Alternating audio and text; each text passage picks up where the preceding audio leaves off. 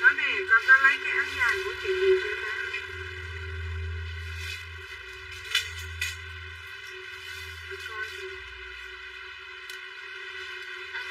Chị Hồng Thắm một bộ áo dài XL đó giờ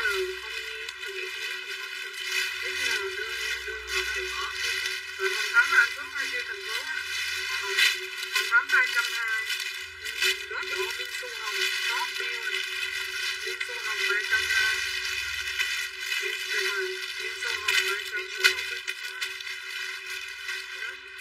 để Thảo Huyền Trương lấy chưa lấy luôn Thảo Huyền Trương ta đâu có gì đâu ai là chưa gì Thảo Huyền Trương à giờ mày lấy đào đâu ra hàng cho nó chịu chết không có gì anh thì có nè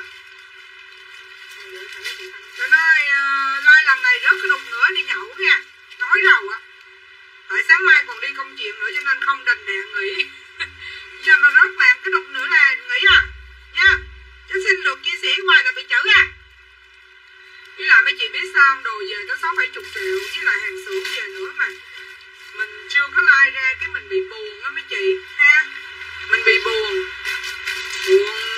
ngồi cắn mông chân cắn xong rồi định đi uống cà phê sinh tố á chứ sao mà tại vì con chưa về nên uống đâu dám nghỉ đi đâu đi nhậu rồi tiền vợ còn nằm nào anh ơi còn túi nhiêu tiền hả nhậu được hả đủ không nhậu lẩu được hả chưa Thảo chưa mày đi nào để sai lời mày giao cho bả đi rồi của chị Chi nãy 2 cái bỏ đâu anh điên còn 2 cái của khách đâu tao kêu 2 cái của khách tao sai lời để cắt phải đâu quên mới nãy em cái đứa anh gì đó cái gì anh tên ổng tên gì 4 chữ 3 chữ cái gì anh gì á anh gì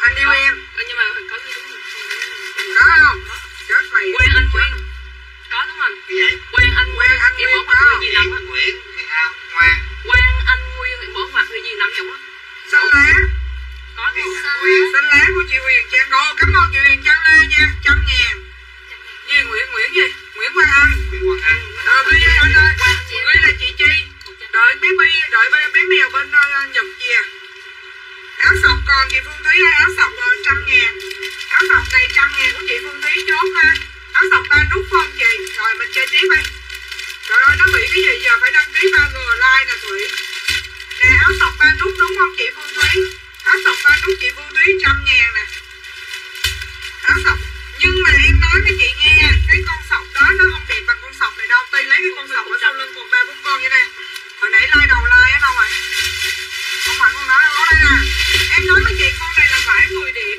sọc dài của chị mậu nè sọc dài của chị mậu 100.000 của chị mậu nè em nói thiệt đó cái con sọc đó 100.000 không có bằng gốc con sọc này đâu nghe em đây chị Phương Trang Huyền Trang Lê lấy chưa lấy rồi sẽ bị ghiền cái con vải này nó 120 chứ mà nó mê mỏng lắm nha mấy chị nói thiệt lòng vải đẹp lắm nha sọc 120 chốt giùm em sọc 120 nè có size tới 85kg nha có size ta lớn nè mấy chị Huyền Trang Lê chị nào chốt sọc chốt giùm em 60 đến 85kg có size chốt giùm em sọc 120 đợi chị lên đầm cho từ từ sọc 120 cái đó là sọc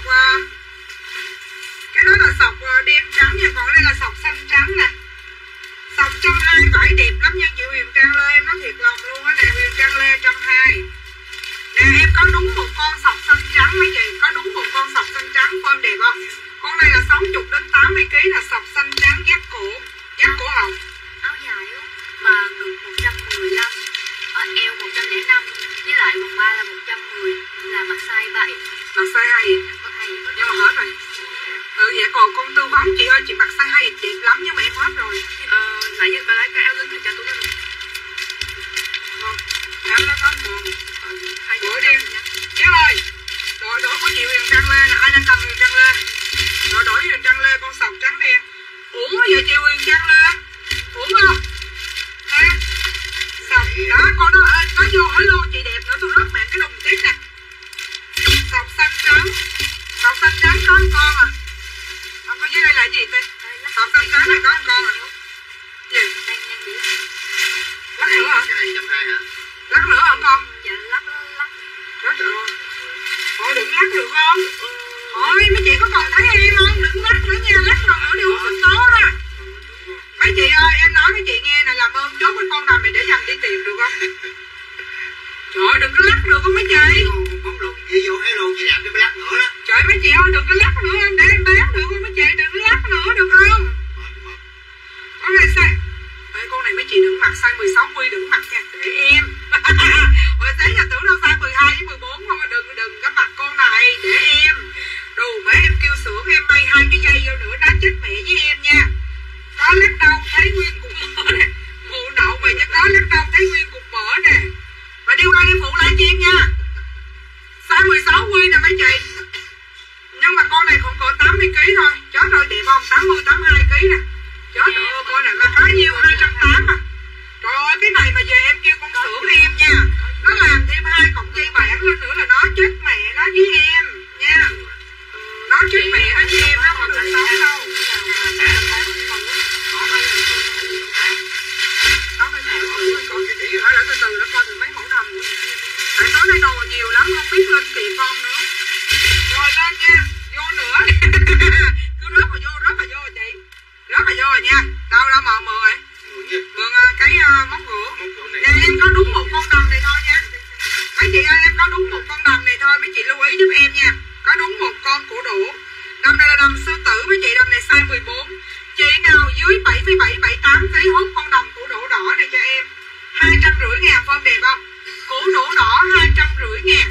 Con này là nếu con này đúng cái chất vải của nó là con này chị nào 75kg đến 80 hoặc 82kg sẽ đẹp. Con đỏ này đỏ cổ đũa 250.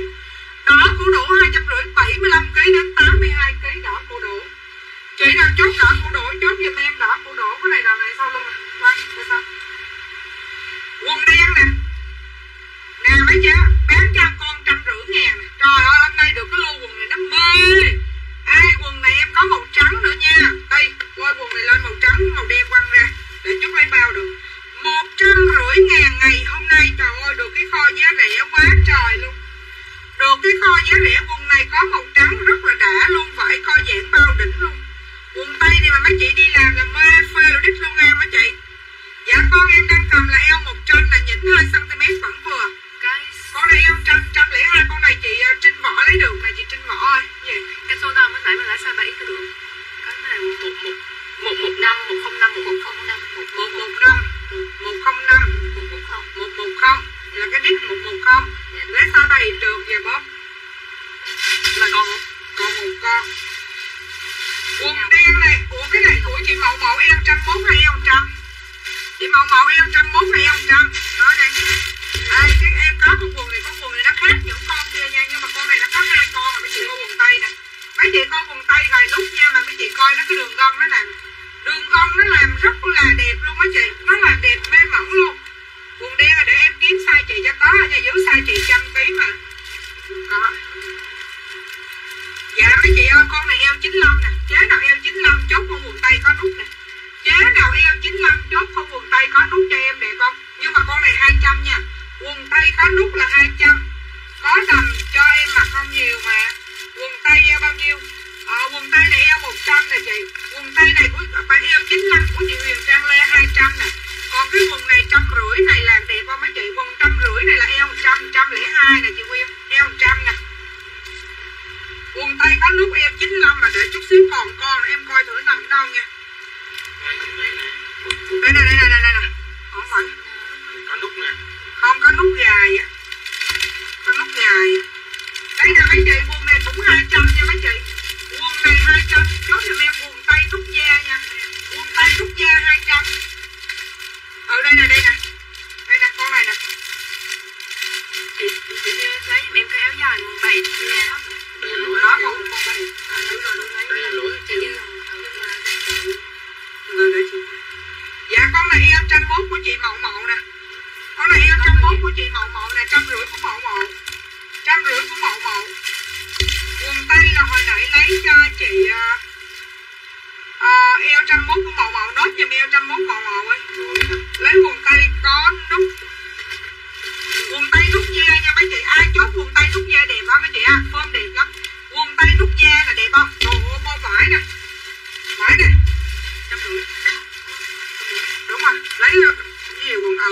Đây, còn con của chị không phải, con này không phải luôn, con này không phải. Trời ơi, em có mấy cái quần 200 đẹp ghê, mấy chị coi quần 200 nè.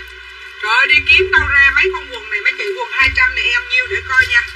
Có cái quần tây mà có gài nút qua tay, kiếm cái con quần tây mà gài nút còn một con nữa cho chị Nguyên. Con này em 92 là con này dưới 72 kg. Con này dưới 72 kg nha. Chốt cho em qua là quần tây sao ta? Quần tây em 92 đi, chị biết chốt sao giờ? Quần tây em 92. Quần tây em 92 nha mấy chế ơi. Em 92 gài nút không con? Rồi gài nút này để đo cho chị Nguyên nha. Để đo chị Nguyên con gài nút này. Chị Hạnh quần này em có size chị Hạnh nha chị Hạnh. Chị Nguyên ơi, cái quần này á, chấm bi vàng đằng sau là cái gì ạ? Chấm bi vàng đằng sau. Nhưng mà chị không vừa, con này eo tới 102, 103 lần á chị Nguyên ơi. Chứ còn đúng một con quần gài nút nè 200 nhưng mà eo 102 nha chị. Eo 102 quần đẹp không? Rồi, vải đẹp lắm nhá. Con này eo 102, 103. Đấy em đọc rất là đúng eo nha. Cho nên mấy chị cẩn thận giúp giùm em, con đó chị không có vừa. Con này cũng bé lùn nè. Đây chốt chân bé lùn nè. Đây là quần trắng mấy chị cứ chốt quần kèm eo lên cho em nha. Đây là quần trắng mấy chị ơi, quần trắng. Lấy chị luôn 200 của chị Nguyên nè, 200 của chị Nguyên. Đây là quần trắng nha. Quần trắng thì 150 mấy chị ơi. Quần trắng chỉ có 150 thôi. Quần trắng này eo 100 nè mấy chị ơi. Mấy cái con quần tây này khó kiếm lắm nha. Em nói thiệt với mấy chị, đi kiếm khắp thế gian không ai tốt bằng mẹ. Nét đẹp tự hào không ai đẹp bằng em, ok chưa? Đây em 100 quần trắng nha mấy chị. Sao chồng mình nó ngỡ ngàng không ta? Đó quần này hồi bữa là 220 đúng không? Giờ có một con viết kho nè. Có một con viết kho bán cho 200 luôn nè, lông chuột. Ai chốt lông chuột, chốt giùm em lông chuột. Hôm nay đòi size chị về nhiều lắm nha. Thông báo hôm nay đầm là size chị Lâm Hằng store nhiều lắm luôn. Ê, nhưng mà phải đợi em lên hàng chứ không có nôn được. Nôn trắng lưỡi nuốt luôn.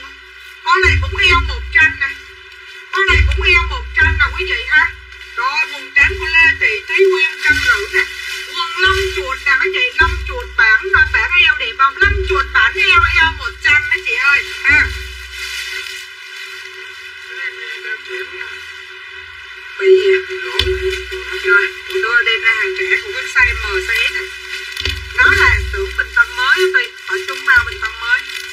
Em hôm nay em có mấy cái quần hàng độc lắm cho nên mấy chị không coi like mấy chị sẽ cứ ghi như vậy đi để người ta nhớ mà cứ hoài.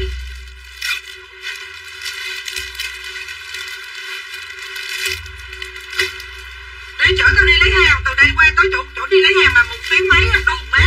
Đường cũ không đi quốc lộ, đi đồ, đi tè le á cuối cùng. Em có đúng một con quần xanh chính xác là mấy chị đẹp chưa?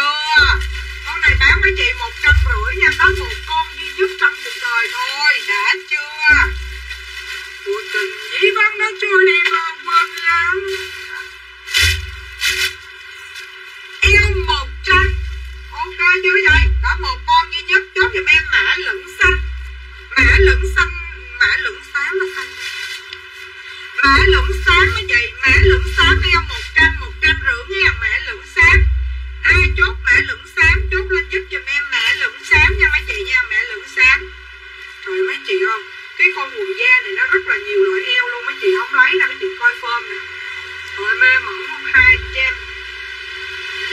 Lửng xám eo 100, chị Lương Hằng không có dừa nha. Thông báo chị Lương Hằng không có dừa. Không dừa. Đó chị kêu chốt cho ai thì em sẽ chốt, cho chốt với chị em không chốt không dừa. Em lên cho mấy chị một con cà phê nè mấy chị. Con cà phê, ok chưa? Con cà phê vừa la 150 nha. Đó, con cà phê vừa la 150 nha. Đẹp ha, phải đẹp rồi chứ. Dạ con này nhỏ thôi. Chị nào 70, 72 kg quốc cái con cà phê này cho em. Eo dưới 92. Cà phê 150 nha. Một con cà phê. Rồi em lên cho mấy chị con đen này size nhỏ nè. Đen này size bé chiếu, nhỏ biếu anh thương 150. Con này nhỏ chiếu nha. Con này có chơ mi đồ đẻ lắm nha mấy chị. Con này eo 80. Ai eo 80 hút con này nha. Eo 80 còn 60 kg mấy chị hả? 60 kg eo 80. Ai chốt quần này thì chốt nha, chứ còn không thì em qua mẫu nha. Qua mẫu. Đó. Ai không chốt quần này báo giùm em qua mẫu.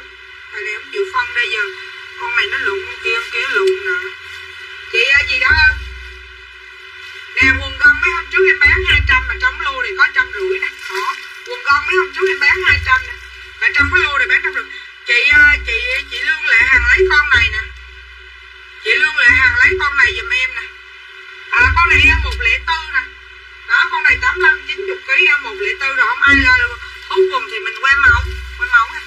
Dạ con này là quần tay gài nút và gài khuy gài nút là các chị quần rêu. Ai chốt quần rêu chốt lên giúp cho em quần rêu vải co giãn bao đẹp ha.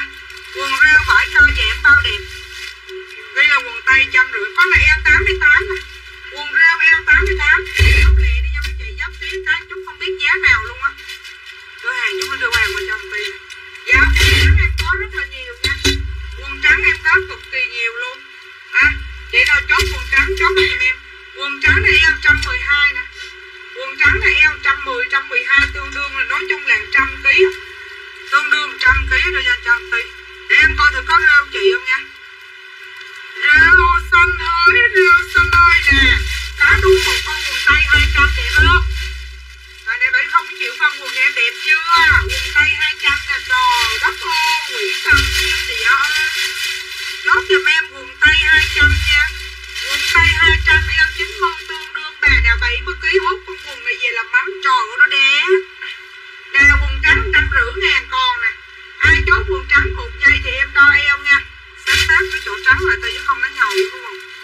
Đây là quần đỏ đô nè. Quần đỏ đô nè. Chị nào chốt đỏ đô chốt giùm em. Để em kiếm rêu có size lớn chị không? Đỏ đô nè mấy chị. Giả bộ mình cũng đa cho ai thích là ưng lấy gì lấy nha. 66 chị ơi, cho mỗi chị một lượt chia sẻ 4 thấy em được không? Eo 100 quần đỏ đô nè, 150.000 đỏ đô. 150.000 đỏ đô nè, quần cột dây nè mấy chị. Quần cột dây nè. Quần cột dây này size lớn nha, cột dây. Rồi mấy con quần này mặc cái áo quần đen sang lắm. Con cột dây này eo 106, 108 nè. Đó. Ai eo 106, 108 chút giùm em đây, bỏ hết vô đi Tây ơi. Không ai mua ớ chết mẹ luôn Tây ơi. Với quần tay 150 chưa? Cuộc tình đi vắng đã trôi đi vào quên lãng. Dạ màu rêu. Đây không phải màu rêu mà đây là màu xám cục dây nè mấy chị. Xám lông chuột cục dây. Con này 200 nha. Cứ con nào mà có cái bát này á cô. Cái bát eo này là 200 cho em. Xám 200. Chị mình có xám 200. Chút giùm em xám 200. Xám 200 eo 104 nha. Eo 104 xám 200. Đó. Con này mã rêu nè, mấy chị chốt mã rêu này không? 150. Mã rêu 150. Chốt giùm em mã rêu. Lên áo đi em, dạ phải từ từ chị. Đợi em. Eo 102 nè. Rồi đưa bao quần trắng vô. Eo 102 nha mấy chị nha. Eo 102. Quần ngân nè. Eo 102 mấy chị. Quần này 150 nè. Đợi em xong cái cục này cái chị Phương. Đợi em. Mã này mã to nè. Mã to là eo 96 nè. Mã to là eo 96 nè. Ai chốt gì chốt ấy. Nha ai chốt. Đó là gì này đưa con. Chị ơi. Mấy chị ơi. Nói nghe nè. Lên với con quần có túi giùm em ấy. Con này đơn thân độc mã lắm. Có lộn con này đẹp. Con này có một con à. Con này có con thôi nha. Con này eo 104 luôn. Eo 104. Em có một con caro nha. Em không bán với mấy chị là em có đúng một con caro quần tay thôi. Nhưng mà con này size lớn mấy chị coi vải nè. Mấy chị coi vải nè. Màu rêu và màu bò. Màu bò em như đưa con màu bò này. Dạ đây nha mấy chị, đây là con caro. Con caro này eo 105 nè. Đẹp ha, quần tay đẹp ha. Caro 105. Màu bò của chị Vương Hàng size này không vừa đâu. Em mời chị Vương Hàng không vừa. Màu rêu đây nha chị. Lâm Hàng. Size M này không vừa nè. Coi thử con rêu này size gì đi. Size M cũng không vừa đâu. Coi thử con dưới size gì ạ? Cái bao này nó còn bao lớn hơn nữa không đi? Còn bao lớn hơn nữa không? Nếu còn bao lớn thì thay đây chứ cái vùng này nó nhiều mã lắm. Trong này nó cũng còn nữa nè. Ngoài nó còn nhiều mã tại lâu lâu nó có cái hàng này cho mốt hết nè. Thay chút xíu gì nữa. Đừng có đè, đánh dầu cái quần rồi mai mốt lấy ra bán không có được, đừng có đè. Để vậy nè. Để cứ gấp đôi là vậy nè. Trời ơi má ơi, quần nó nhùi một nùi kìa trời. Chết thì Tây ơi, cái thằng quỷ dê này tao chết với nó quá. Không có size chị mẫu đó chị ơi. Không có size chị màu đó nha. Em lên áo tiếp nha. Xích đôi lại kiểu như xích đôi lại được xích kỹ á con ạ. Bây giờ qua phụ ơi bây. Cái con này nó nhầu cái là không ba lên cho mấy chị áo cổ tim 100.000 là có size từ 6 cục 1 kg trở lên nha. Áo cổ tim. Ai chốt cổ tim thì chốt lên giúp giùm em cổ tim nha mấy chị. Cổ tim nào nãy được mấy cái tay áo thun á. Quăng rồi. Cổ tim đen nó có một nùi lần mà. Đầm nó nồi nằm trong lô đó luôn không? Đầm quá trời luôn. Con này đầm quá trời luôn mấy chị. Con này là cổ tròn nè. Con này cổ tròn mấy chị ơi. Con này cũng 100.000, con này xinh lắm nha. Dạ thông báo con này 100.000 mà xinh lắm. Nè, mấy chị con này mà mặc với quần tây đen là em nói mấy chị hết ý luôn. Hết sảy con mà 7 luôn, con này còn cỡ dưới 80kg nè. Đẹp không? Chốt giùm em áo hồng 100.000. Con này dưới 80kg nha, áo hồng 100.000 80kg. Con này cổ tim nè, con này cổ tim, con này dưới 85kg cổ tim đen nè. Hả? Tim đen 80kg của chị Nguyễn Trang nè. Nguyễn Trang tim đen 80kg, Nguyễn Trang 100.000 nè. Nè, em có đúng một con áo đen nè mấy chị coi nè, áo đen dây kéo nè. Áo hồng của Mậu 100.000 nè. Áo hồng của Mậu 100.000 nè. Em lên cho mấy chị một con áo dây kéo nè. Đẹp lắm nha, cho nên mấy con này phải tranh thủ. Cứ 80kg là hút được những con áo này là chị Mậu đẹp lắm là chị Mậu. Chị Mậu 100kg mà sao chồng bụng 101 ta. Áo đen 80kg nè. 100.000 áo đen nha. Chị nào chốt áo đen chốt lên giùm em áo đen. Em lên cho mấy chị một con mã siêu phẩm nè. Có đúng một con quần caro này nè mấy chị 150 mà hỏi đẹp không? Em hỏi thiệt mấy chị phải đẹp không? 150 nè. Coi nè đã không? Caro. Con này chị Vương Hàng vừa nè. Con này chị Lâm Hàng cái lộn Vương Hàng. Con này chị Lâm Hàng vừa nè. Dạ con này em 104, 105 nè. Con này chị Lâm Hàng vừa là caro đẹp không mấy chị? Xinh không? Con này 150 là caro. Chị nào chốt caro chốt lên giúp giùm em caro nha. Ai chốt caro chốt này nè, lên cho mấy chị một con siêu phẩm. Caro Lâm Hàng vừa nha, 150 của caro nè. Rồi hàng lỗi đây nè. Thôi để đùng không ngon vậy. Rồi đưa hàng lỗi. Caro, mấy chị ví dụ như chị Ngọc Diễm chốt cũng phải để ý giùm em cái eo nha. Em kêu con này eo 104, 105 mà chị còn chốt rồi sao được. Coi bill của chị Ngọc Diễm xả cái gì đó đọc ấy. Nè lên cho cái mã sọc hồng 100.000 nè, coi tay phòng nè. Đẹp không? Có vài con thôi ha. Có vài con thôi nha mấy chị, chốt giùm em sọc. Đẹp không? Con này mấy chị mặc với quần váy, mặc với áo rin, mặc với cái gì cũng đẹp hết nha. Về em sửa. Sửa gì quần Tây còn sửa được, cái quần Việt Nam xuất khẩu sao sửa. Quần Việt Nam xuất khẩu nó may tới 2-3 lớp rồi mấy chị. Ha? Tối nay làm khỏi chắc có bill để làm không anh? Đưa ly nước về bia. Sọc hồng của Trần Tuyền, nhưng mà tại vì bill hàng đặt nó nhiều quá anh ạ. Có chị cũng phải. Nhưng mà sọc hồng nhưng mà hàng đặt nhiều lắm. Cái nào nãy giờ khách mới với hàng đặt đeo ra nha. Cái sọc hồng này đẹp lắm chị Tuyền. Nè chị có em viết hết co nè. Con này 90, 95 kg nè. Có 60 đến 100kg chị. Đây nè, dễ thương lắm nha mấy chị. Thật sự luôn. Cái này cực kỳ dễ thương mấy chị. Nè sọc hồng 100kg nè. Đấy, sọc hồng 100kg nè. Áo kẻ trắng cam của chị Huyền Trang Lê nè. Cười giờ miền Tây đi em, cười giờ miền Tây đi em. Rồi chị Huyền Trang Lê 75kg để kiếm size chị Huyền Trang Lê. Huyền Trang Lê em ơi, 75kg. Có một con à nha. Sọc của chị Quỳnh Anh Lam là 90kg. Chị Quỳnh Anh Lam 90kg của Quỳnh Anh Lam 100.000. Mới em xong, mới đường rồi. Mình còn bấm chọn em. Dạ sọc hồng nha mấy chị. Lấy phong ôm chú em đang mặc nha chị Tuyền. Nè em có đúng con sọc trắng này mình có một con thôi hả Ti. Rồi sọc trắng lên một con nè. Nhưng mà sọc trắng này size lớn nha. Sọc trắng này size 85kg đến 100kg. Dạ. Sọc lớn này 85 đến 100kg ok không mấy chị. Sọc hồng 62kg của chị Phương Thúy. Của chị Phương Thúy 62kg hả. Rồi sọc hồng của chị Phương Thúy mới in. Sọc hồng 100.000. Chị Phương Thúy 62kg và eo 92 là 62 tuổi thôi. Bữa sau chị đừng nói 62kg và chị phải kêu chị là 70kg giùm em nha. Nè bây giờ đổi cái size này nè. Dạ nha chị. Áo hồng 90kg của chị Lê Ngọc. Bữa giờ chị Lê Ngọc đi được bia ở đâu ạ? Chị Lê Ngọc 100.000 mới in luôn. Lê Ngọc 100.000.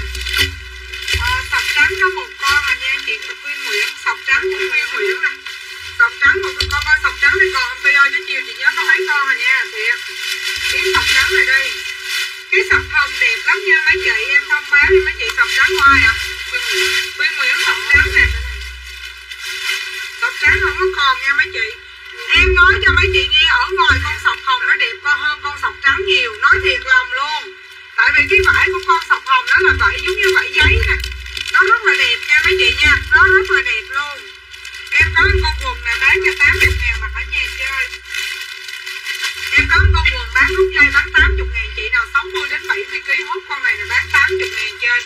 80.000 con caro chơi nha. 80.000. Em có một con đầm sơ mi mấy chị. Con đầm này đẹp lắm 280. Nhưng mà để em đo vòng bụng nha. Dạ đúng rồi chị. Để chốt cho Phương Thúy. Ok đúng rồi. Rồi đây mấy chị. Em lên cho mấy chị con đầm sơ mi. Nó ghi size 16 nhưng mà con này form nhỏ nha. Nó ghi size 16 nhưng mà con này eo 90 thôi. Có nghĩa là 60 đến 70kg con đầm sơ mi này. Con này 280. Con này em vô kho được 2 con. Dạ vô kho được bao nhiêu thì em báo với chị nhiêu nha. Đã. Quần F8. Chị Thu Hải quần. Kiểm tra cho nhá. Rồi con này 60 đến 70kg đầm sơ mi hàng Việt Nam xuất khẩu. Xuất sắc chưa? 280. Có 60 đến 70kg con này thôi nha. Nhưng mà 80.000 nhưng mà chỉ có 2 con thôi. Size này là size 60 đến 70kg eo dưới cho eo dưới 90. Eo dưới 90 con này nha. Eo dưới 90 đầm sọc nha. Chị nào chốt đầm sọc hàng. Hàng này báo giùm em. Rồi sọc hồng nha. Nè cho con áo 100.000 mà đẹp không? Trời ơi con này được 3-4 con gì hết đi. Thôi con này lên. Dạ con này có mấy con mà mấy chị xin không? 100.000. Xin là vải đẹp lắm nha. Con này dưới 75kg. Con này dưới 75kg nè. Dưới 75-77kg con này. Thì phải nhớ nó bởi mấy kêu mà hỏi đó. Nghe nhắn mạnh câu không? Bán kiểu khoảng hết bill mới đi. Bill cho dồn 1 ngày thôi không cho dồn nhiều. Bắt hộp vô. Con này tới 80kg cũng vừa ha. Con thứ nhất là nhắn tin là chuyển khoản là mới đi hàng và bill dồn 1 ngày thôi không cho dồn bill. Rồi đây là mấy chị. Áo lá. Rồi bỏ hàng hỏi của con này tới 80kg nha. Con này vải đẹp lắm. Hôm nay em có mã sơ mi cho mấy chị nè. Dạ hôm nay có mã sơ mi cho mấy chị và em coi thử sơ mi giá nhiêu cơ giá nhiêu nha. Mấy chị đợi em coi cái mã sơ mi đẹp lắm nhưng mà để em coi giá. Cười giờ miền Tây đi em, cười giờ miền Tây đi em. Áo ve quần tập đầm cũ đầm mới áo len áo ve.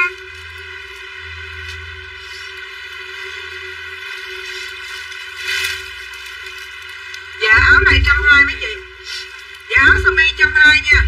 Sơ mi 120 sơ mi. Em có con áo trắng nè, con áo trắng vải mềm, vải mịn nè đó, vải mềm lắm nha, có một con. Đây, hồi nãy giờ em chưa có con áo này là form dài mấy chị mặc với legging nè. Con này size 60 đến 85kg. Có một con thôi 100.000, áo trắng tới 85kg. Em có đúng một con lông chuột nè mấy chị ơi, có đúng một con thôi. Cái con này nó là quần tây và vừa là quần túi hộp và con này size bé nha. Con này bán cho mấy chị 150 luôn nè. Nhưng mà con này size bé. Con này size khoảng cỡ 60 đến 65kg. Con này eo khoảng cỡ 92 mấy chị. Con này khoảng cỡ 60 đến 70kg này mà mấy chị coi form sau đẹp á. Chốt giùm em mã quần lông chuột 150 nha. Mã quần lông chuột 150 đây bỏ vô bao quần này tia. Mã quần lông chuột 150. Rồi lên áo sơ mi cho mấy chị nè. Nếu em đoán không lầm thì sơ mi này không có size lớn nhiều nha. Có được con 16 nè. Sơ mi có được con 16 mà mấy chị. Chứ hồi sáng này hồi trưa này em kiếm cái bao nó không có 16. Có đúng một con sơ mi size 16 là mấy chị ơi có 120 ngàn nha. Con này dưới 82, 83 kg. Dạ thông báo có một con 16 thôi nha sơ mi Ti ơi. Cái giùm á, sơ mi để giùm đã sale vô đầu like nha. Để sơ mi lên. Sơ mi chị Trần Tuyền mặc size 14 thôi. Sơ mi của chị Trần Tuyền size 14 nè. Rồi 120 của chị Trần Tuyền mới in. 120 của chị Trần Tuyền nè. Sơ mi mấy chị ơi, sơ mi hãy nhấn tay lên nào nè. Tôi nói thiệt với mấy chị á, cái con ba lỗ này mà mấy chị mà không chốt, mấy chị con cái vải đó là nó đã lắm. Mấy chị không chốt là mấy chị hối hận cả cuộc đời luôn. Con này mà mặc quần sọt vô em nói thiệt, chị có từ mê tới mê thôi đây nè. Nhưng mà con này size lớn nha, con này size phải từ 70 đến 95 kg à ha. Chốt giùm em con ba lỗ lông chuột 100 ngàn. 100 ngàn ba lỗ lông chuột mấy chị ơi. Sơ mi hàng xuất khi đưa lên nó sẽ bị nhầu, mấy chị sẽ không thấy đẹp. Nhưng mà sự lựa chọn đầu tiên của sơ mi mà form cực kỳ đẹp đó là sơ mi hàng xuất nha mấy chị nha. Khó có lắm nha. Về là em lấy bằng ủi hơi nước em ủi lên một cái là nó y chang cái bằng ủi liền. 120 ngàn sơ mi. Mấy con sơ mi này để riêng nè. Sơ mi rất là hiếm có. Rồi em lên tiếp cho mấy chị một con quần 150 nè Ti. Quần này có một con duy nhất thôi nha. Rồi vải đẹp lắm. Quần này em có một con duy nhất, quần sọc cột dây. Dạ quần sọc cột dây này em có một con duy nhất thôi. Dạ con này eo từ 70 đến 85 kg. Eo 70 đến 85 kg quần sọc này 150 ngàn. 150 ngàn quần sọc, cái sọc kia là gì? Rồi em lên tiếp cho mấy chị áo 100 ngàn nè.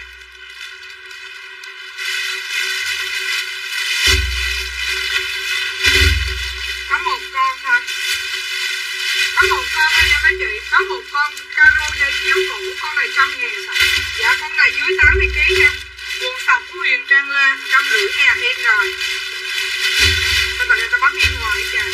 Dạ áo này 65 kg đến 80 kg là đẹp không mấy chị. Tay lọc nè. Tay lọc caro. Chốt giùm em áo caro 100 ngàn. Áo caro 100 ngàn nha mấy chị. Áo caro 100 ngàn. Sơ mi phải không? Sơ mi 14 này đâu, nó mới lửa trong sơ mi đâu rồi đó. Để cho mình áo sơ mi chưa? Áo sơ mi nè. Đâu mất cái áo này đâu rồi. Áo sơ mi. Áo quần sọc. Rồi em có một con sơ mi trắng hình như một con duy nhất trong cuộc đời mấy chị ơi. Có đúng một con duy nhất trong cuộc đời áo sơ mi trắng 120. Má áo này tối nay quá rẻ luôn rồi. Trắng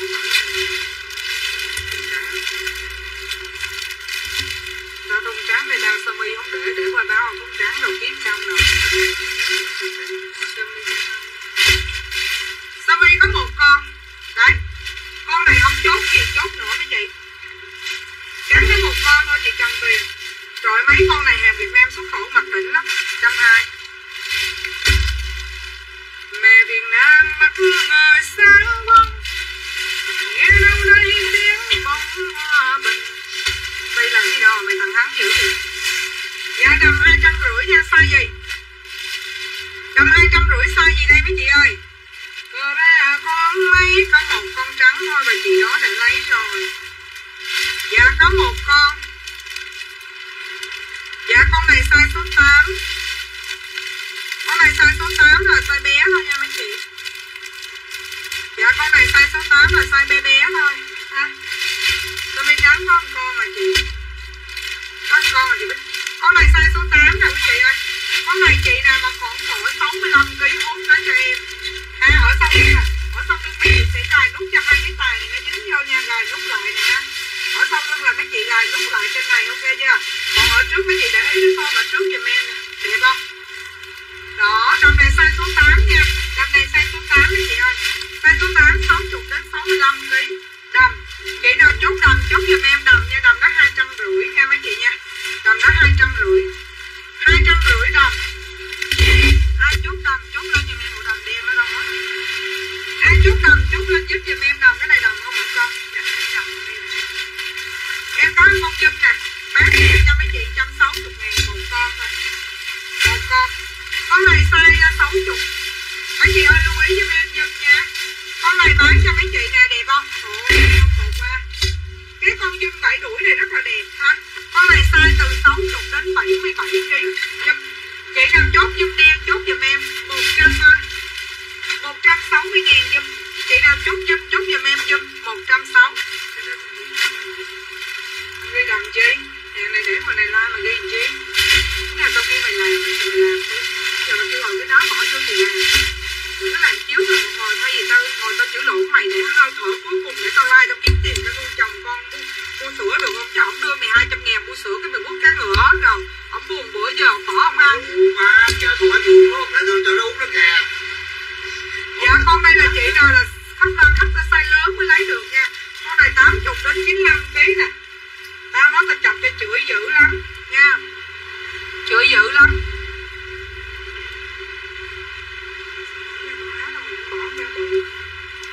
Quần rin là phải ngày mai, nếu mà ngày mai mà tại vì ngày mai sáng ngày mai thôi nuôi, ngày mai em đi nhận con nuôi gì em nuôi rồi, cho nên là ngày mai chưa có lấy rin được. Chị Ngọc Anh Trương phải cho em thêm 1 hoặc 2 ngày, tại vì phải ra bớt hàng tiền vô em mới về cái lô rin đó, tại lô rin nó tới 1000 cái đó. Mấy chị phải ví dụ như đổi đồ mấy chị phải cho em thư thả hít thở một cái, và em nói là em đổi đồ là em sẽ đổi cho mấy chị, còn chị nào mà em đã từ chối đổi đồ là em sẽ từ chối đổi đồ ha. Đấy, nó vậy đó. Nè áo thun 100.000 là vải đẹp không? Rồi vải đẹp, áo thun xanh đen nè, đẹp không mấy chị? Xanh đen. Rồi chốt áo xanh đen kèm số ký. Nè để em cái con zoom này nha. Hồi nãy giờ một lô áo đồ ở bên đây. Chút nữa bỏ vô chung bao áo thun luôn đây nè. Nè bỏ chung vô hết lô áo thun luôn đây.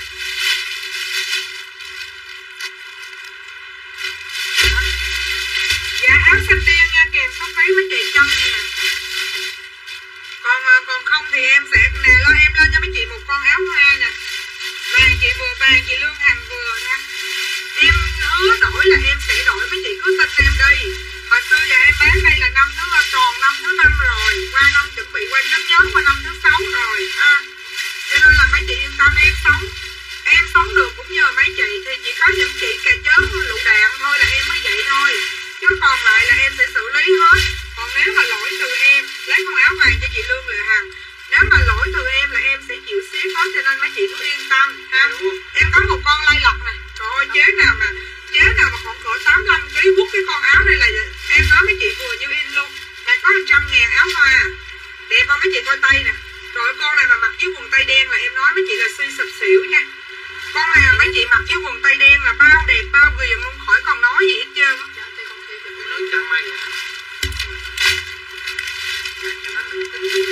Quần fila tím 70 kg bị rộng chị Lê Mai ơi.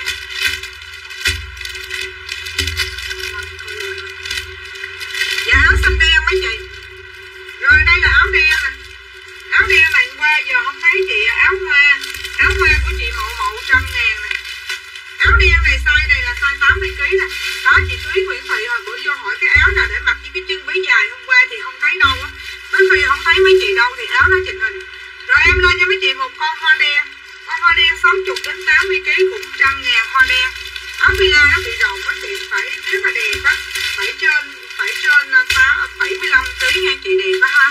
Rồi em lên cho mấy chị đúng, chị đó có đúng một con xanh rêu thôi. Đúng một con xanh rêu size 60 đến 83 kg xanh rêu. Chị nào chốt xanh rêu chốt giùm em xanh rêu nha mấy chị. Chị nào chốt xanh rêu để giờ em lên đồng cho mấy chị. Áo để đây đi mai ngồi like mình cũng được. Áo cứ để đi xếp bên rồi đi. Nè từ trước khi mình qua đầm mình bán nha, cho coi là áo hoa đen mới cầm được có một con đâu mất hậu. Mình mới quăng bây giờ mới quăng là có đùng không? Không phải đúng rồi đó. Áo hoa đen này vải đẹp lắm chị Như Nguyễn, đó là vải thun lạnh đó chị Như ơi. Đó là vải thun lạnh nha chị Như nha. Nói chung là nó đẻ lắm. Nè bán cho con áo 500.000 form ngắn nè. Dạ thứ nhất là ở đây là cái dây phơi đồ ha, đây nè. Tay nó sẽ ngắn như thế này nè, và cái form nó sẽ như thế này. Và thông báo đây là thun gom. Mà em nói mấy chị thun gom hiếm lắm. Để kiếm những con thun gom như thế này hiếm lắm mấy chị. Hỏi sau lưng kia chị, từ từ hỏi bỏ sau lưng. Để đây chị đi tự đem về. Xanh rêu của chị Khuyên Nguyễn này. Chị đưa vô cái xanh rêu cho tôi. Chốt. Xanh rêu của chị Khuyên Nguyễn là chốt. 100.000 của chị Khuyên Nguyễn. Dạ hoa đen của chị Phương Thúy. Hoa đen đâu rồi? Hoa đen của chị Phương Thúy nè. Hoa đen của chị Phương Thúy 100.000. Rồi là áo này lấy cho chị Cung Gân của chị Tu An. Hồi nãy giao Grab xuống cho chị mà gọi điện hoài không được cho chị, cho nên là hồi nãy giờ có mấy lấy cái quần tay trắng cho chị Cao Kim Phượng coi là rồi áo Cung Gân của chị Tu An nè. Con kiếm cái áo Cung Gân này nó còn 1-2 con gì đó, năm coi thử nó nằm ở đâu. Có 1-2 con áo Cung Gân. Ấy em nói là lấy cái áo quần này nè cho chị Cao Kim Phượng coi, chứ quần sọt đó chị đặt rồi mà đặt chị cái bao này rồi còn liền cái bao nó vô nữa. Áo Cung Gân 100.000 của chị Cao Kim Phượng nè. Áo xếp lắc của chị Cao Kim Phượng. Con này về á chị cắt cái dây phơi đồ này đi ha, hoặc không để vậy. Nhưng mà cái chị phải lấy chị lượt lại cái phần lót ở trong nè, nó sẽ như thế này nè chị ha. Nhưng mà nó đã lắm nha chị, 100.000 của chị Cao Kim Phượng nè. Quần tây loại này chị Cao Kim Phượng lấy có 150.000 nè. 150.000 đồng này size bé quá trời, chắc phải trả lại. Hôm nay eo 7 mấy à, tháng là mới ra đây trên mặt lên không có size chứ nó không mà người hỏi. Quần này 150.000, quần tây trắng nè. Chị nào chốt quần tây trắng chốt lên giùm em quần tây trắng nha, 150.000. Mấy chị ơi em có một con áo nè, một con duy nhất thôi mà vải đẹp lắm, xanh của tiên, xanh ngọc hả mấy chị hả? Xanh ngọc hả? Đây em có mấy con ba lỗ đẹp lắm chị Cao Kim Phượng, đưa cái áo rồi đi. Nó bị lỗi không tôi chỉ ra. Bỏ ra. Lỗi nào thì bỏ ra đi. Nè áo sắc nắp này lấy không chị Cao Kim Phượng, vải đẹp không? Vải hơi bị đẹp luôn nha chị. Nè chị có lấy con áo này 100.000, lấy cho em cái áo vàng hồi nãy em đang like bị rớt mạng 120. Áo vàng 120. Áo vàng 120 là áo vàng tây cánh dơi á. Là áo vàng này á không chị Chi? 120 phải không? Này đúng không chị Chi? Dễ thương đó. Son để chị 2 con rồi. Son để chị 2 con rồi. Chị muốn mai mấy giờ giao hàng chị cầm điện thoại giúp em để mai bi nha. Kệ lỡ thôi. Chị Huyền Trang Lê cổ tim xanh là con này. Con này cổ tim xanh mà vải đẹp lắm chứ. Có một con à. Rồi cổ tim xanh của chị Huyền Trang Lê 100 là con đó của ai ạ? Rồi vô. Cam sữa có 1 con. Huyền Trang Lê 100. Cam sữa có 1 con cổ tròn 100.000. Con này size từ 70 đến 85 kg cam sữa.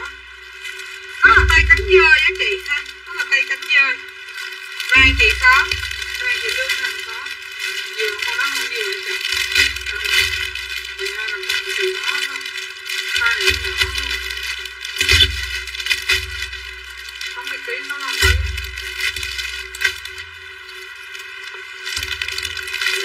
Em nhớ là đưa cái tay áo vàng của chị Chi lại con Quần.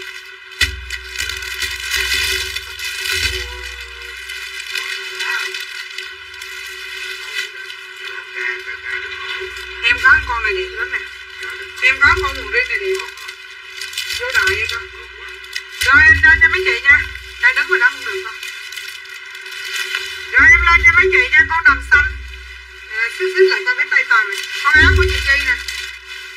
Con áo của chị Chi, con áo vàng của chị Chi nè. Cổ tim trước tim sau nè. Đó áo vàng tay cánh dơi nè chị. 120 của Nguyễn Chi. Hiểu mấy đứa này. Quần phi la tím 1,78 eo 90 còn.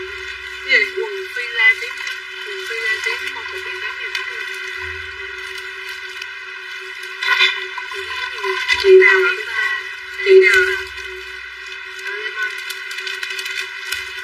Lọc ở người kém mà. Trên 75 kg mới vừa.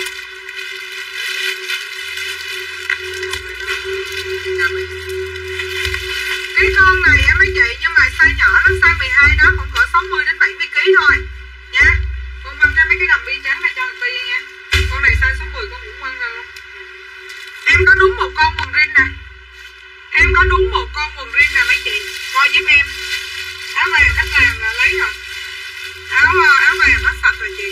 Nó chỉ còn con neon thôi. Mấy chị em có con quần rin hôm nay đẹp lắm mà có một con à. Có một con mà đẹp quá giờ sao đi mấy chị. Có đúng một con luôn. Trời ơi trên kho nó không có con thứ hai nữa. Không có con quần này con thứ hai nữa mấy chứ. Hôm nay áo Việt Nam xuất khẩu về quá trời đẹp luôn. Trời ơi con này mà chị nào vừa là con này eo 90 60 đến 70 kg con này. Rồi chị nào mà 70 kg hút con này hôm nay trúng bánh một phút luôn. Nè làm ơn đo kỹ cái eo đi rồi chốt hàng nha. Chốt rồi đổi trả là đéo chịu nha. Làm ơn đo kỹ cái eo giùm cái. Mã quần này mỗi mẫu nó có một cái à. Đừng có chốt đại giùm con cái mấy má. Con trả được ship của loài bản hộp. Như shop người ta là không có hỗ trợ ship như shop con đâu mấy má. Mấy má làm ơn chốt con hàng cho đàng hoàng chút mấy má ơi. Dạ con này là eo 90.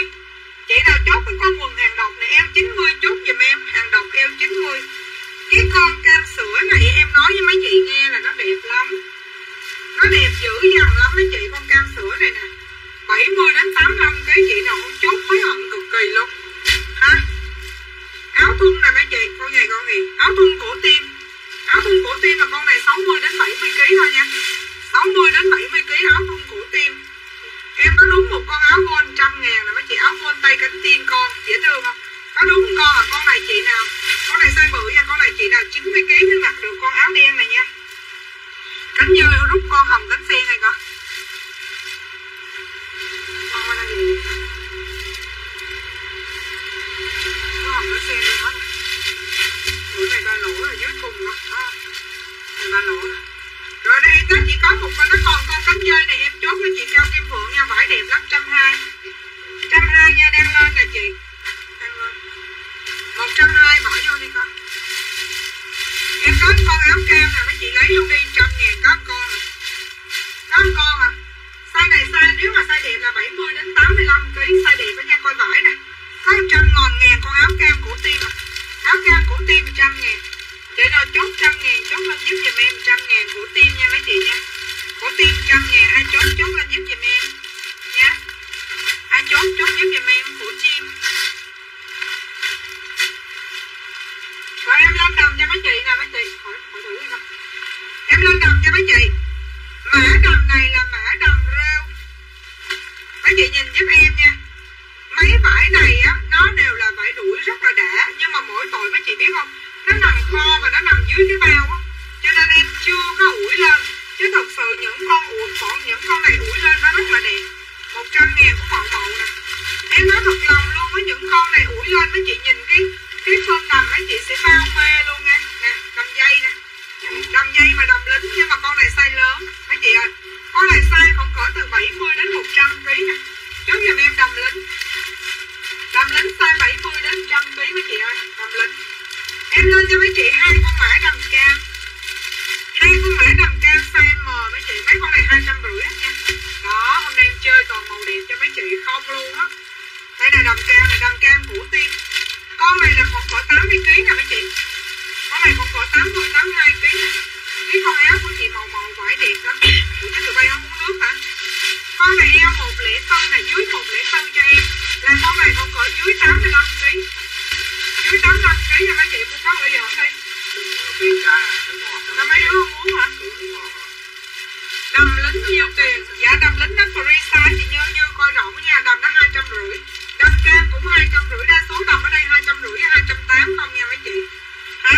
Con này eo dưới 104 nè. Con này eo dưới 104.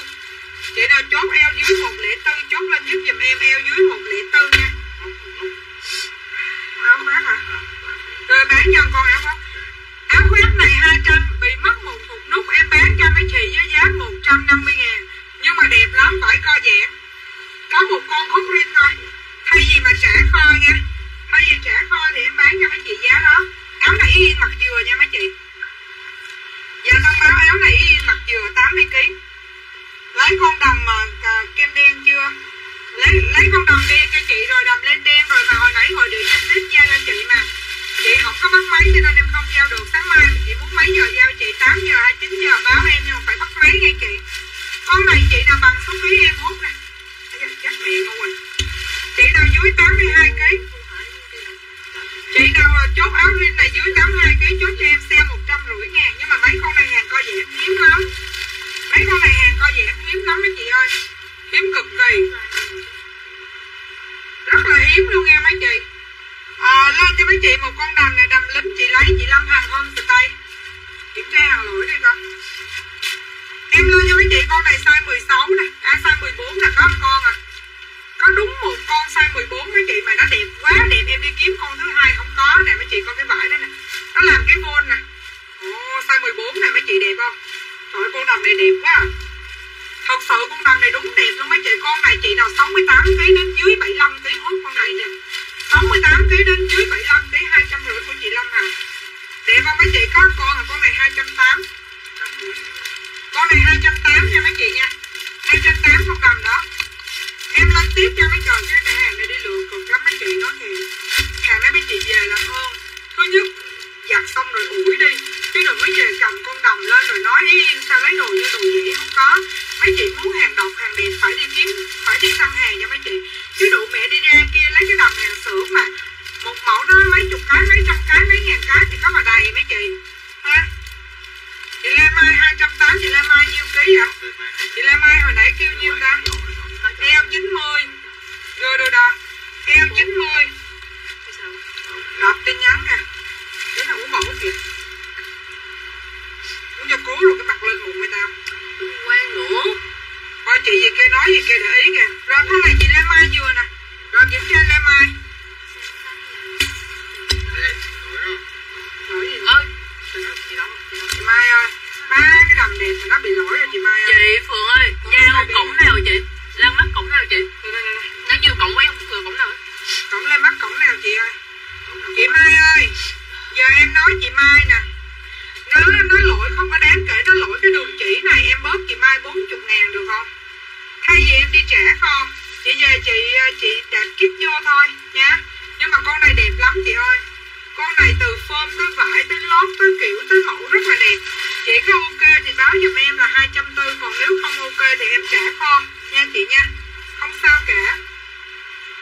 Rồi đưa ra hàng lỗi luôn đi.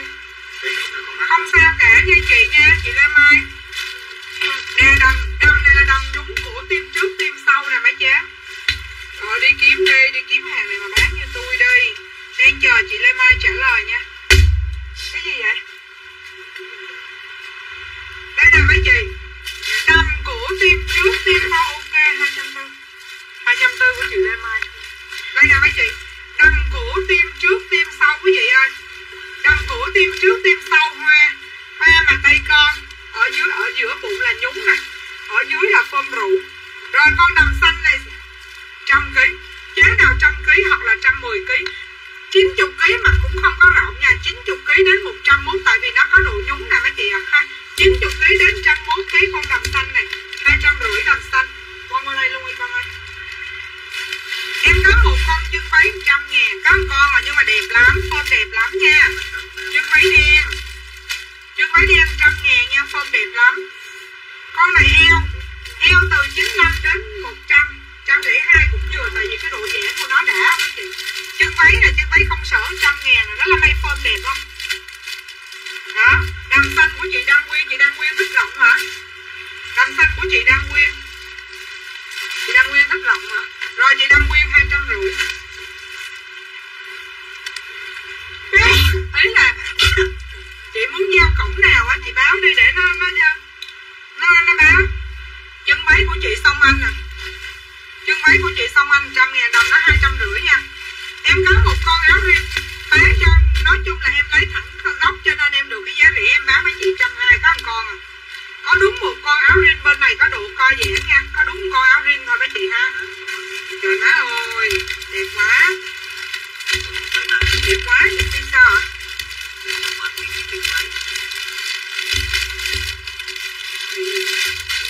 Con này eo dưới 115.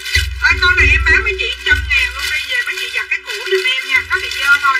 Con này chị nào mà dưới, chị nào mà cũng có 80, 85, 75 đến 85kg hút con này. Áo riêng 100.000. Áo riêng 100.000. Về giặt cho em cái cổ nha. Áo riêng 100.000 bán cho mấy chị với giá 75 đến 85kg, bán cho mấy chị với giá đó ha. Rồi áo đen cổ tròn, mấy chị coi chốt thì chốt cho em. Em có một con legging mấy chị, áo riêng chị Lâm Hằng, áo riêng của chị Đặng Vân nè, 100.000 của chị Đặng Vân in rồi. Rồi em lo quên, lộn tay, em lên cho mấy chị một con legging 150. Ê, con này đẹp lắm nha.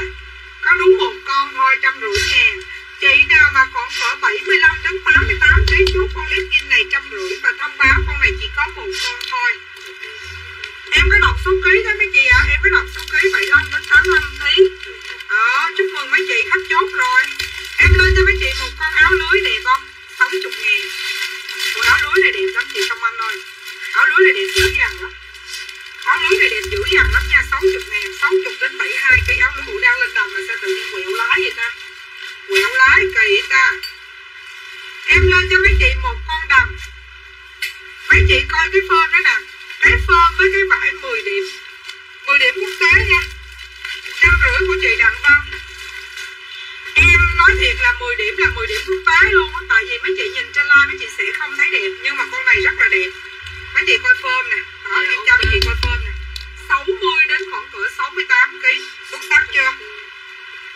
Sảnh đang cũ. Sảnh nhân cư. Sảnh sao mà ra được sảnh đang cử cũng hay. Dạ 60 đến khoảng cỡ chị Song Anh ơi.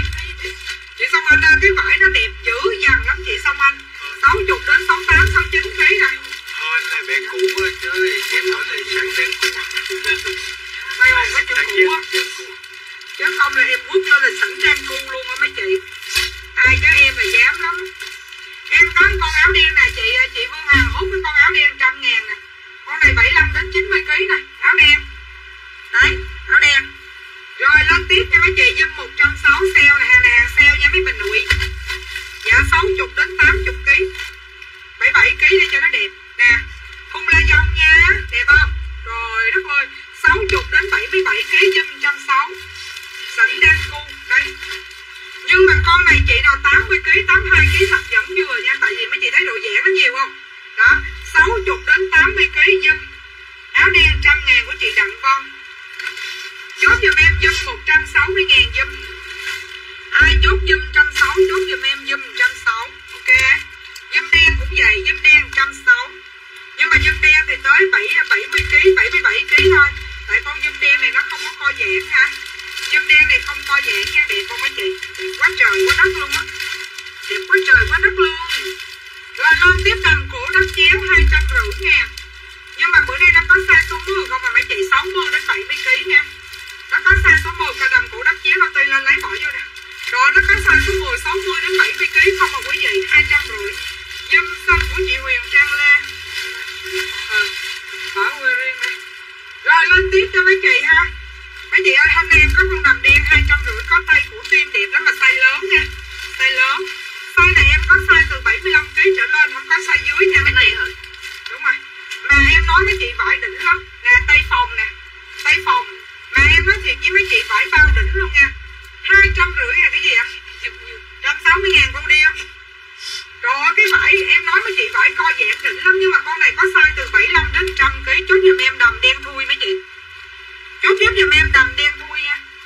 Ai chốt đầm đen thui, chốt giùm em đầm đen thui. Lấy dùm xanh của chị Cao Kim Phượng. 150 của chị Cao Kim Phượng. Ở đầu 160 của chị Cao Kim Phượng. Rồi em lên cho mấy chị một con đầm live tới 11 giờ đêm, 12 giờ đêm luôn nha. Em có một cái con đầm này size 14 nè, Quỳnh nó buồn rồi. Size 14. Giờ mày về mày lấy tay ra đây, chú đập mày chạy đi. Đẹp không mấy chị? Cái con này em nói mấy chị mặc lên bao xa luôn. Size dưới 77 kg. Mày đưa con bi tập là mai mốt mình loại xình với loại bùng với loại lề con luôn. Cái ghe đây nha. Nha Quỳnh. Nó bút lên vô tới lề đây luôn là mày tin không? Mày đừng có giỡn với chị Bi. Đem lên tập nha. Mấy chị ơi, nếu không chốt con này là hối hận cả cuộc đời chị Huyền Trang Lê. 77 kg là chị Huyền Trang Lê ơi. Đợi em. Từng con phố gì ở đâu đợi em. Áo bi này có tổng cộng 3 màu. Bi đen, bi đỏ. Có dùm đen vừa chị lấy, có dùm đen mà co giãn. Nó kiếm con dùm đen phải co giãn. Có một con dùm đen phải co giãn. Em có áo bi đắp cổ đắp chéo nhưng mà ý em thì vừa nha, em vừa xích luôn. Nhưng mà 60 đến 75 kg thôi em trừ ao lại mấy chị đẹp không? 120 ngàn áo bi. Áo bi này có bi đen, bi đỏ. Bi đen, bi đỏ và một cái màu đỏ đô hả? Nè con này của chị Cao Kim Phượng đen nè, 160. Lấy râm. Rồi lên tiếp cho mấy chị nha. Lên tiếp được không? Lên tiếp cho mấy chị em có đúng một con đầm này 250 nè. Nếu mấy chị không chốt con đầm này yên để dành. Nói thiệt nó là thun la dông nha. Đầm đeo thun la dông 60 đến 85 kg. Mấy chị coi cái phơm dưới nè. Mấy chị coi cái phơm dưới giúp em nè. Chốt chưa chị Cao Kim Phượng 250 nè. Đầm đeo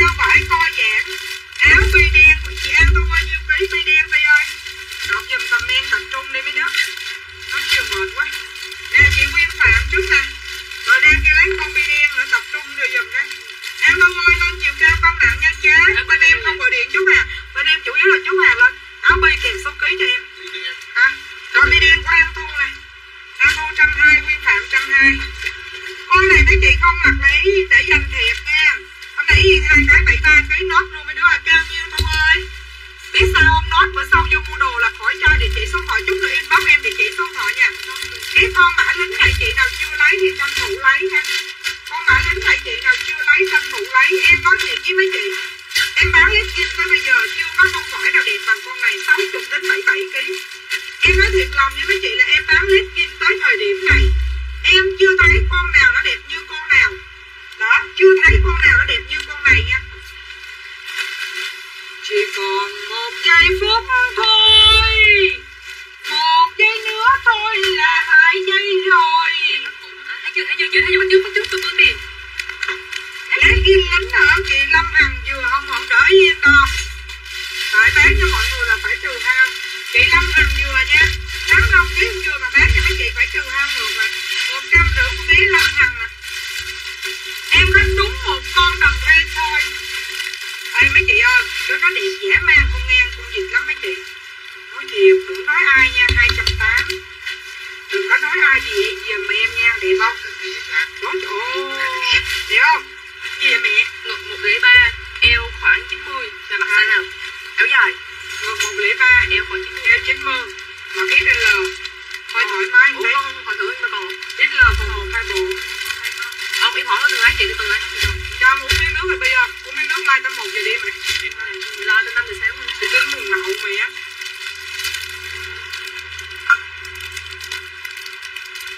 Đi nghĩ đây chồng về đó. Nghĩ đây vậy mai hai đứa có đi với không? Sao vậy? Lai hả? Chết rồi. Rồi mai lai hàng xưởng đi. Mai nha nhập hàng xưởng nha, để con biết giá không?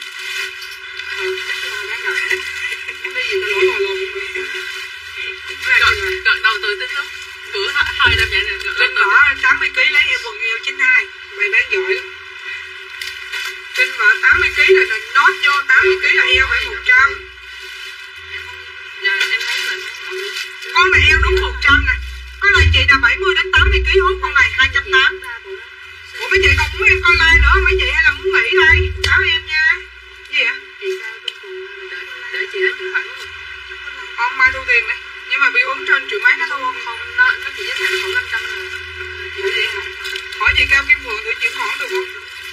Nhắn tin chị Cao Kim Phượng đi hỏi chị không? Con này eo 100 nè. Con này yên vừa sức luôn. Nhưng mà con này ren đẹp lắm, lâu lâu mới có con ren này của hàng Việt Nam xuất khẩu mà đẹp thì nha mấy chị. 280. Eo dài thiệt lừa, còn con cuối cùng luôn rồi đó. Rồi lên tiếp cho mấy chị một con đầm vàng, mấy chị lưu ý giùm em con này nha. Mấy con này thì 250 thôi.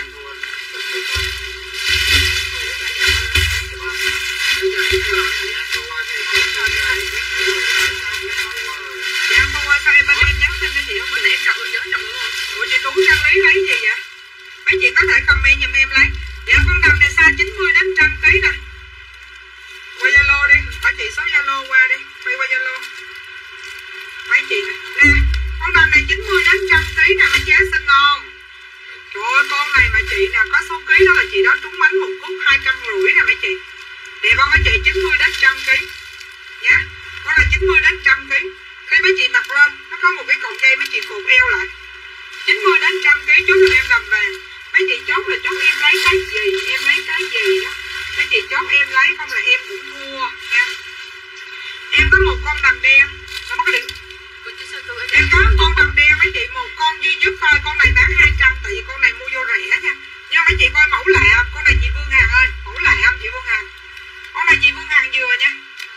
Con này 200.000. Con này size từ 8, size khoảng cỡ từ 80 đến 86, 87 kg con này. Nha, con này 200 nè, chốt giùm em đầm 200. Đứa nào đưa cái máy tím cho tao bây giờ. Đưa cái máy tím này lên làm việc đi. Xong rồi, nhắn cắt xong đó. Rồi đúng không? Hỏi thử. Thu ơi.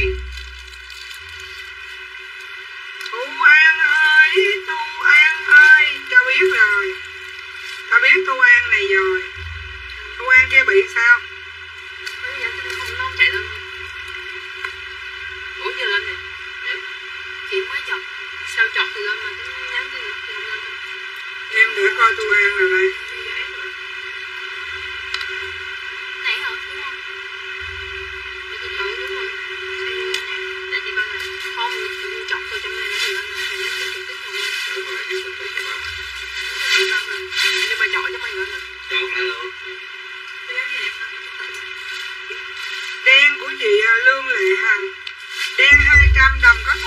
mẫu nào. Ấy chị chốt cái gì mà chị nói giùm em cái câu chủ mẫu dị ngữ đi. 200.000 của chị Lương Lệ Hằng nè. Chị nói giùm em cái chủ ngữ với cái dị ngữ, chị nói vậy là em thua luôn á. Em không có biết chốt với chị cái mã gì luôn. Em lên cho mấy chị một con caro vàng nè. Em chốt cho mấy em lên cho mấy chị con. Đẩy cái cây livestream ở đây cho tao đi. Đẩy hàng xuống đây. Rồi tụi bay làm bill ấy để tao. Tao lên tới 12 giờ luôn. Bay làm bill ấy. Em có một con caro vàng vải đẹp lắm mấy chị. Con này chị nào 80kg hút là đẹp lắm. Chị nào 80kg hút con caro vàng 150.000 nha. Rồi em lên cho mấy chị một con bi cam. 1 giây nữa tôi là 2 giây rồi. Con này hồi đầu like nói với chị nè, dịu dàng xinh không? Rồi mấy con này mấy chị đi kiếm size hơi bị khó. Mỗi tội là nó nằm ở dưới đáy cái bao bự á, mấy chị bao tải bự mà cả 100kg á, cho nên là nó bị nhầu. Nhưng mà những con này thì mấy chị mặc thích lắm ha. Và đo eo con này cho mấy chị nha. Con này đo eo caro vàng, đầm hồng có dừa. Em nói là đầm hồng là eo 100 là dưới 80kg thôi. Em có nói 70. Em đọc rất là rõ luôn mấy chị, để ý giúp em nha. Chứ không chốt mà chốt về chật là nó nhiêu khê lắm nha.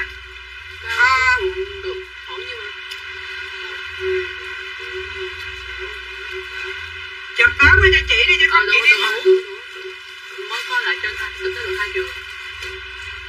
Rồi con đầm này nói chung là size 100kg đó mấy chị, size 95 đến 100kg con đầm bi này nè. Cho nên hôm nay mà chị nào mà 100kg là mấy chị hơi trúng bánh nhiều nha. Caro vàng của chị Huyền Trang Lê nè. Caro vàng 150 của Huyền Trang Lê. Đây là con đầm đắp chéo 60 đến 70kg. Hôm nay con đầm này nó có size số 10 không mà mấy chị ơi. Nó có size số 10 không nha. Đây này. Đầm đắp chéo là đầm này hồi bữa con chụp chưa? Bữa giờ con chụp đầm này chưa? Đây nè. Đầm cũng nhưng mà đầm này có size số 10 rồi mấy chị ơi. 60 đến 70kg. Hôm nay đi lựa hàng cam go lắm mấy chị ơi. Em có con gì ở đây? Mấy chị ơi em có một con đầm nè. Con đầm này size 16 nè, size này dưới 83, 84, 85kg nè. Size 16 nè. Rồi đầm này mà mấy chị không chốt, mấy chị chốt cái gì giờ mấy chị? Em đổi cái con 14 là sau nè. Để em chụp con này nè. Con chụp hình hả? Để có một cái con caro. Em có một con áo đen. Con này là size 60 đến 80kg, 100.000 này. 60 đến 80kg.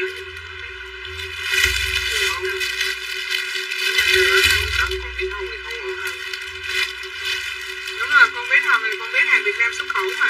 Trong cái bao bít nhà dưới mà. Đầm size 16 của chị Mậu Mậu 250 này. Chị do có thể nào chị nhắn tin cho em được chị An không? Có chị nào ở đây mà 90 đến 100kg không em bán cho con dùm đẹp. Và đậu cha con dùm này mà về có cái cây nịt mà có cái bó đó. Rồi mặc lên bao đẹp luôn, coi 250 mà đẹp không mấy chị? 250 mà đẹp vô số kể.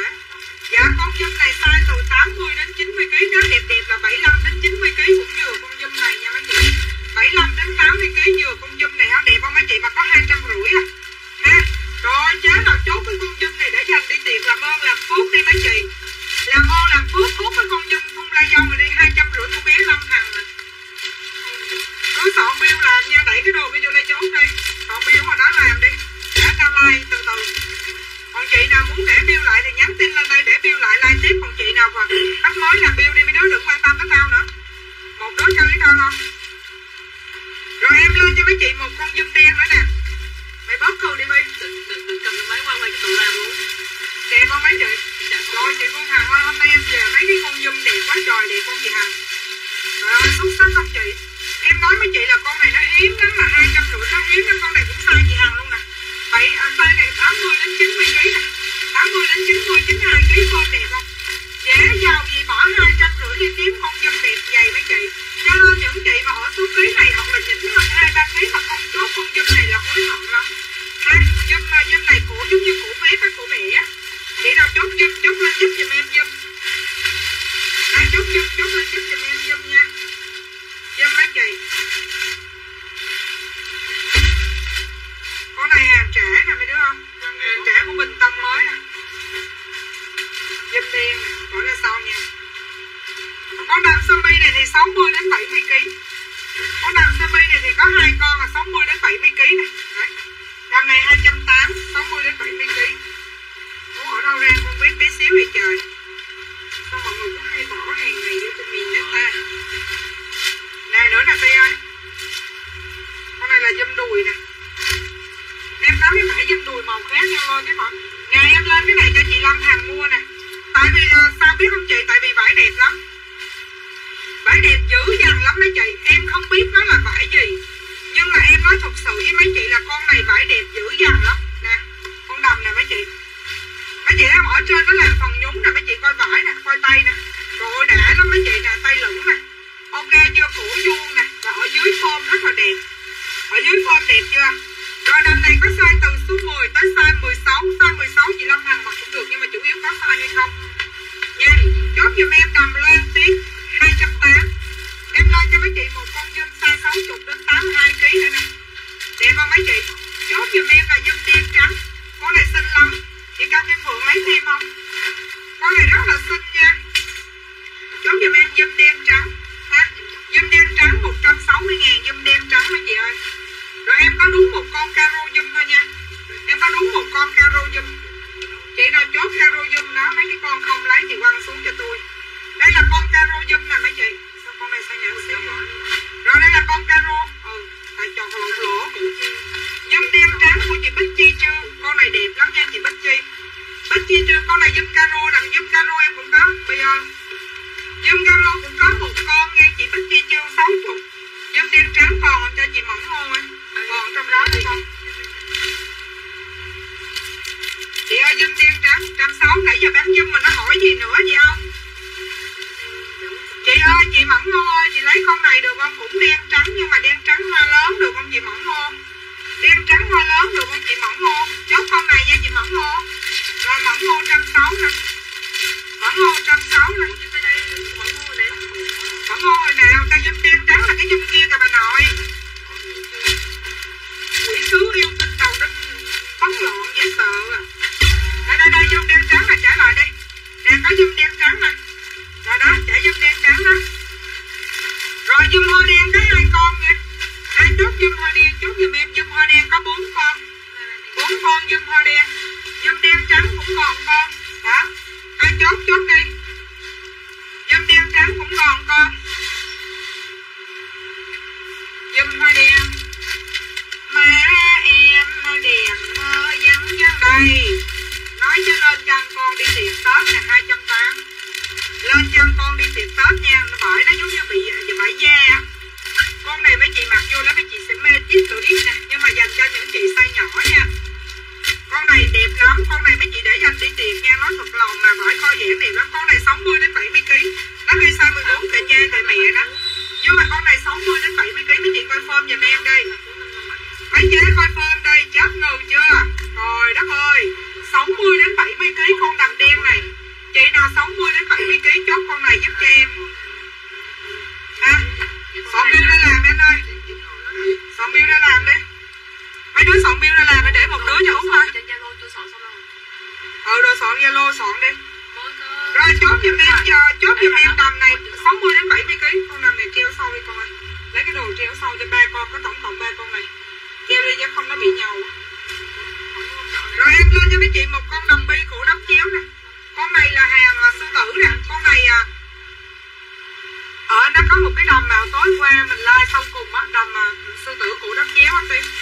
Hốt mấy cái con đầm cổ sư tử đắp chéo đưa qua cho Ti nó bỏ vào. Dạ con này size lớn nè chị Lê Phương Hằng ơi. Chị Phương Hằng làm ơn hốt cái con này để dành đi tiệc nè chị Phương Hằng. Làm ơn hốt con này đi chứ kẻo lỡ lắm luôn á size chị Phương Hằng nè, đẹp không chị?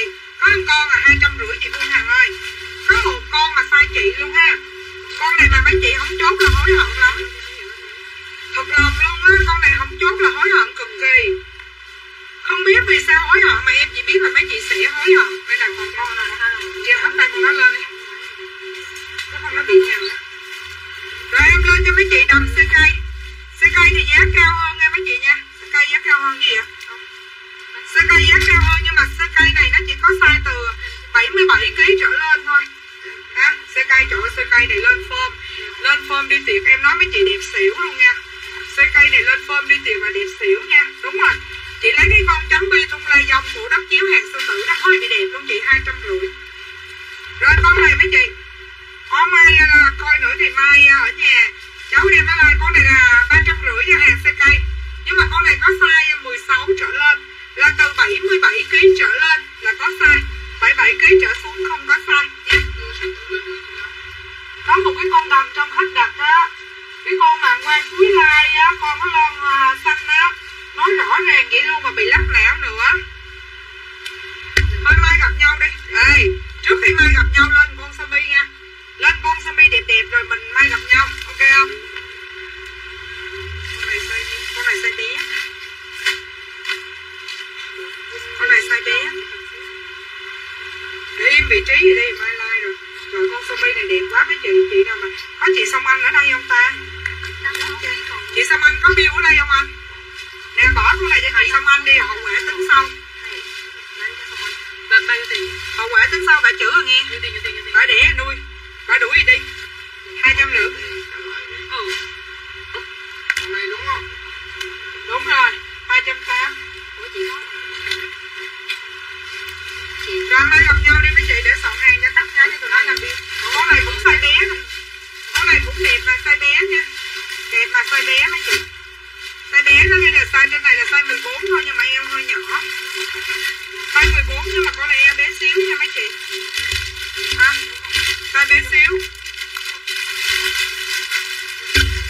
Size bé lắm, con này eo dưới 90. Con này eo dưới 90 nha. Này mà con chụp hình nào. Nhiều thứ để chụp. Nhưng mà hàng này con chụp cũng mệt. Dạ trước khi ngủ chị Phương Hằng còn ở đây không? Chị Phương Hằng ơi còn ở đây không chị Phương Hằng ơi? Có ở đây không, bán trên con đầm 280 là chị Phương Hằng. Tự nhiên ở đâu nó có đúng một con bi hồng dày à. Đấy size 18 luôn. Có đúng một con size 18. Con này chị nào mà dưới 85 kg thôi. Đẹp lông hả chị? Có đúng một con size 18 đó chị ơi. Một con thôi nha. Một con size 18 xuất sắc chưa mấy chị? Đó eo. Bi của Thảo Hồ. Nhắn tin trong bay đi chị ơi. Nhắn tin đi chị Mẫn Ngôn.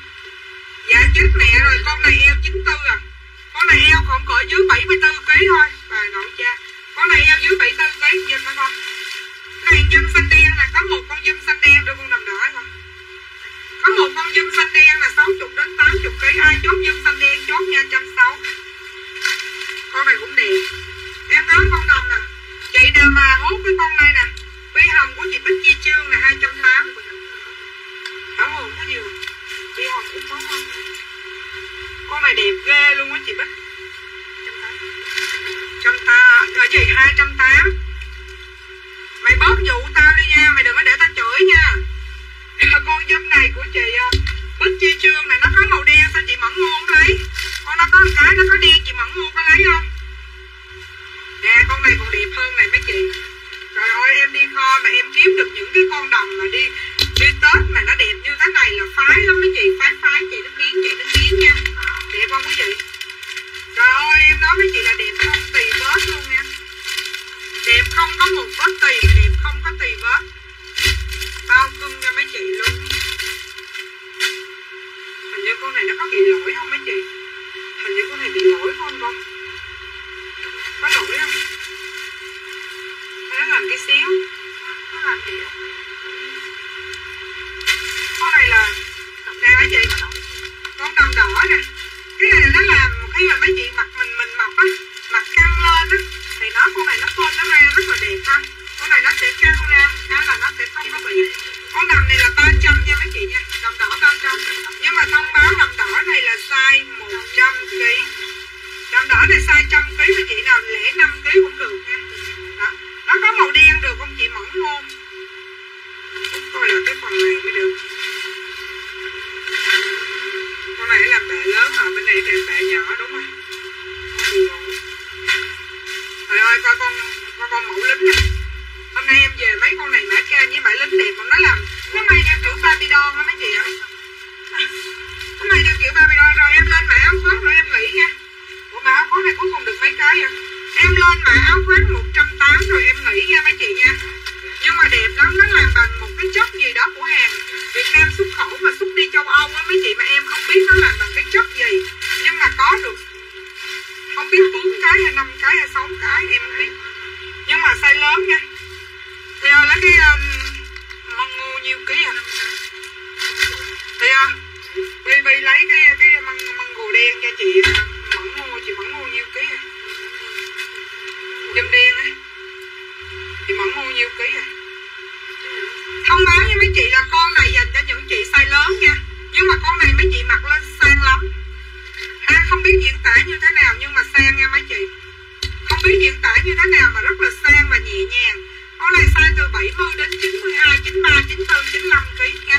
Con này nó bằng một cái chất len gì đó, em không biết nữa, 180 mấy chị nè. Nhưng mà không lấy được rồi. Rồi con mã này thì có một con thôi. Không bán mã này có một con, coi này hàng Việt Nam xuất khẩu này có một con. Giá 200.000 nha. Màu hồng này có một con duy nhất và làm ơn chút hồng để áo khoác này. Mấy chị coi phơm bên hông nó làm đẹp lắm. Rồi phơm bên hông nè mấy chị nó làm đẹp không? Nè, ở sau nè. Có một con thôi hàng Việt Nam xuất khẩu và con này size lớn mấy chị ơi. Con này size lớn nha. Con này là phải size từ khoảng cỡ là 9 cho 85 kg. Dạ có hồng cho chị vừa Lương Lệ Hằng. 180 của chị Lương Lệ Hằng. 180 của Lương Lệ Hằng. Con hồng của chị Bích Chi Trương. Bích Chi Trương 180.000. Dạ chốt giùm em khót hồng 200. Con này size lớn nha quý vị ơi. Con này size phải từ 88 kg đến 100 kg á. Con này 200, nó có màu đỏ đô nè. Nó có được mấy con à? Dây kéo nha. Nó có được mấy con à quý vị, đẹp không? Ủa nó làm phơm công chúa đó. Con này thì size 80 đến 90 kg. Con này chị nào mà thích phốt là hút con này nè. Con này 80 đến 90 kg. Có vài con à. Con này 200 mấy chị. Con này size lớn là 90 đến 100 kg nè. Con này đỏ nè. Con này size khoảng cỡ 75 đến 90 kg nè. Áo khoác 200 của chị Lương Lệ Hằng. Lấy màu gì chị? Đỏ đô. Con này 200 mà ít lắm. Rồi con này xinh quá trời luôn á. Rồi chốt con này cho chị Lâm Hằng Homestay nè 200. Lâm Hằng Homestay 200. Chị Lương Lệ Hằng là nhiêu ký ta? Bữa giờ nghĩ chị Lương Lệ Hằng là nhiêu ký ha? Đổi cái con này cho Lâm Hằng Homestay nè Bi. Rồi con này chị Vương Lệ Hằng nè. Nếu mà em nhớ không làm 90 hay 95 kg gì đó đỏ đô. Con này có hiếm lắm, có 5 con à. 5 con đủ màu chứ cũng có nữa. Rồi cái đó của chị Lâm Hằng Homestay. Em có một con đen mấy chị. Cái này của Lương Lệ Hằng. Đúng rồi, một con đen. Một con đen này size lớn 90 đến 100 kg. Có một con đen nha. Đó có một con đen. Một con đen nha. Lấy cái gì chị Bích Chi Trương. Tại vì chị Bích Chi Trương là chốt cái con áo đó khi em chưa lên áo hồng dây kéo nha. Là chị chốt áo hồng dây kéo đúng không? Để coi thử còn size chị không. Tại đây size lớn. Này size lớn chị Bích không có vừa nè. Cái này size lớn chị Bích không có vừa nè. Này size lớn chị Bích không vừa nha. Vừa là ý nhiên đưa liền. Còn này chị không vừa. Hồi nãy chị Mẫn mua lấy áo này chưa nè. Áo size M nè Ti ơi. Cái này size M nè. Bình Tân mới. Dạ áo đó hết rồi. Con này đỏ size gì vậy không? Rồi đỏ này chị ấy lấy được nè. Bích Chi Trương lấy được nè. Chị Bích Chi Trương lấy con này được nè. Rồi xả cái kia của Bích Chi Trương đây. Xả cái 180 của Bích Chi Trương. Rồi lấy con này 200 của Bích Chi Trương này. Đó ha. Hồng đúng rồi. Hồng của Bích Chi Trương trở lại. Bích Chi Trương lấy hồng dây kéo mà không có. Rồi chị gặp hồng dây kéo bự lắm gái không? Hồng dây kéo mà gái lấy là mặc rộng lắm luôn á nha. Lấy có dây kéo nhưng mà rộng lắm chị mặc không được. Có dây kéo mà rộng lắm. Nè con đỏ này chốt với chị Như nữa. Chị Trương xả ra luôn đúng rồi đó. Đổ đỏ đua lấy đen là mặc phong rộng nha chị. Đổ đỏ đua lấy đen phong rộng. Rồi được. Phong rộng nha. Đen này phong rộng nha chị Lương Lệ Hằng. Chị thích mặc rộng đúng không? Rồi lấy của chị Lương Lệ Hằng ra đi. Lấy cái đỏ này. Lấy cái đỏ này. Rồi đổi của Lương Lệ Hằng cái đen này. Rồi em đầy giá vậy đúng không? Đổi đi. Dạ được. Chị đổi dây kéo đỏ luôn Bích Chi Trương. Đổi ra. Vậy thôi. Hỏi. Rộng đó 90 đến 100 kg. Rồi mai gặp nhau nha mấy chị. Em xém lại đi mai con lên.